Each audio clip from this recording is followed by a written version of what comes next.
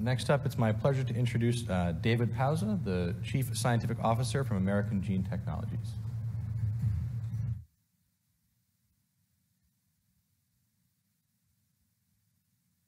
Good morning.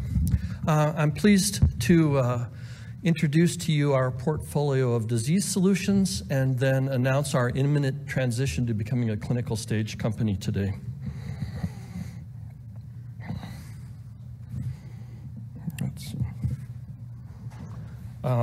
We will make forward-looking statements today, so here's our disclaimer.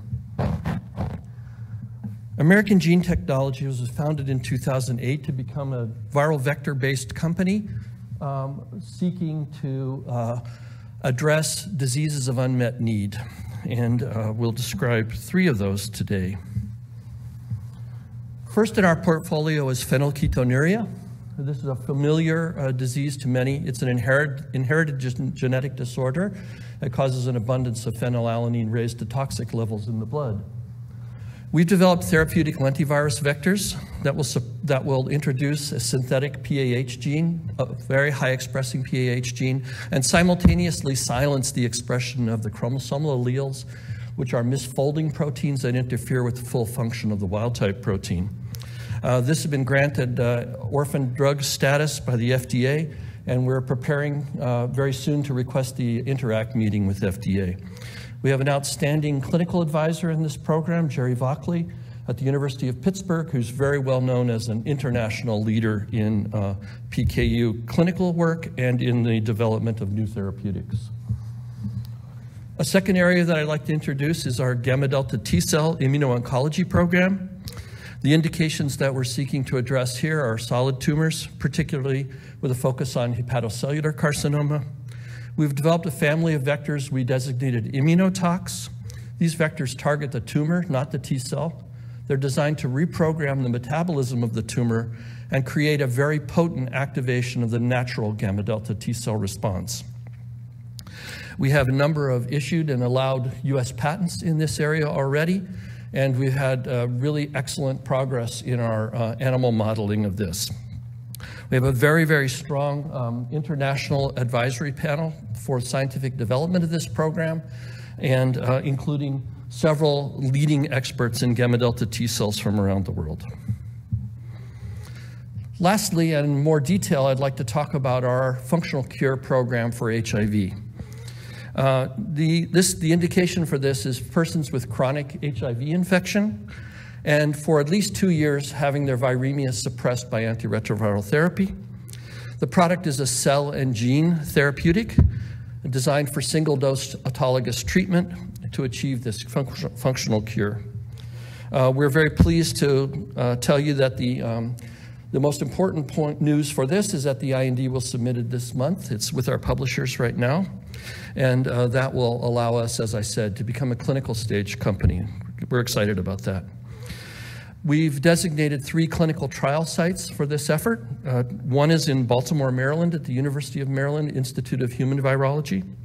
2 are in Washington, D.C., one at Georgetown University, and one in a small clinic called Washington Health Institute, which is a community site for this program. Again, we feel like we've recruited really outstanding advisors to the HIV program. John Rossi is a well-known pioneer in the field of gene therapy. John had an interest for many years in HIV disease and is quite excited and very positive about this product going forward as an advancement and the next step in development of products of this type. David Hardy and Ellie Benaim were both medical officers directing previous gene therapy studies in HIV disease. David for a company called Calamune, and Ellie was a medical officer for Sangamo in their original trials.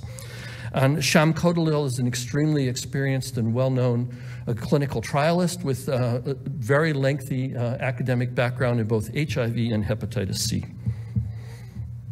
Just to give you a peek at the schedule. As I said, we're filing the IND this month.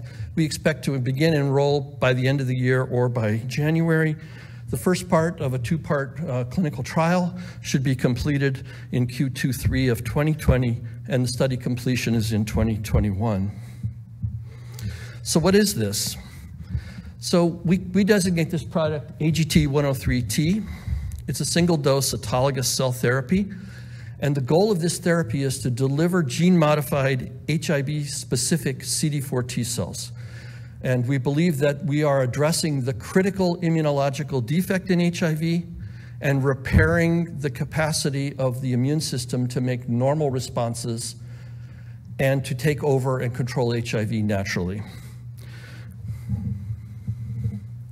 There are 3 critical steps in the development of this product. First, we had to design a potent lentivirus vector, because if we enrich for these types of T cells, we also have to protect them from being depleted by HIV. That's how HIV became established in the body and pathogenic in the first place, was by wiping out this population of cells. Second, we had to develop a reproducible and scalable process for enriching these cells to large numbers. This is a 30-year issue in HIV field and unsolved until we took it on. And last, we have to be able to make sure that these cells are transduced with the vector efficiently, so then when we return them to the body, they are a durable therapeutic product. So this is the vector. It's a simple one. It has a cluster of 3 microRNAs on it. 1 microRNA downregulates CCR5, and 2 are designed to attack conserved regions of the HIV genome.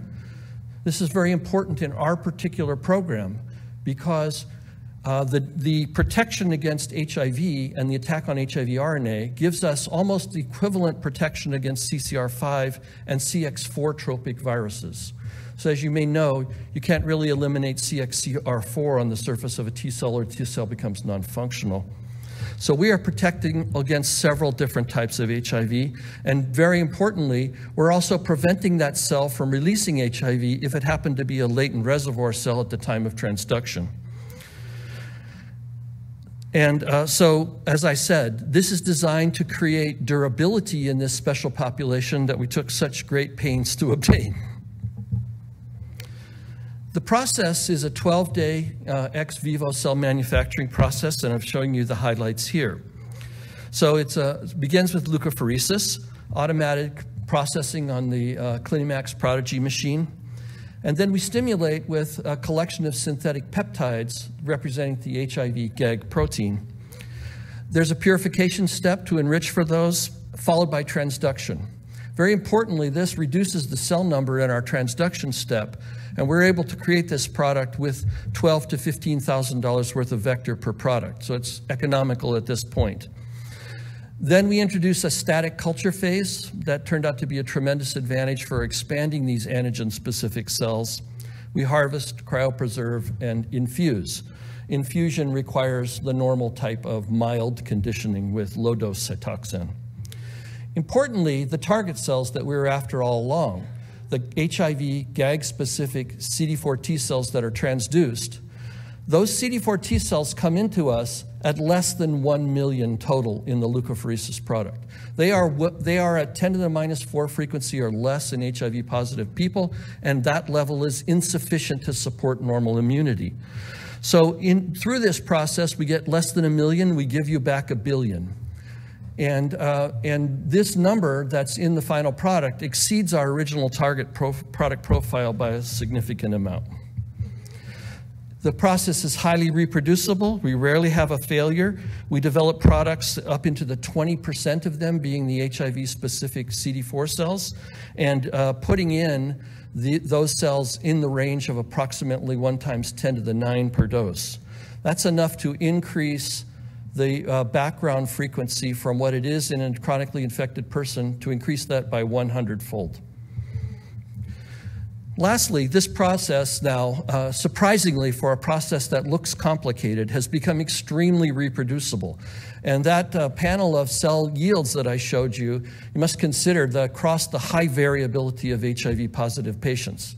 So it's quite stunningly reproducible. It's very scalable because of the introduction of the semi-automated manufacturing process. And it's also suitable for implementation on other cell processing platforms. And as we know, many of them are coming forth now to compete with the Miltenyi product. And it's commercializable from the sense that this is a one-and-done therapy. that we believe will not only endow the individual with a strong therapeutic benefit to eliminate HIV cells in the body, but will actually protect you from reinfection because we've installed essentially a permanent immunity.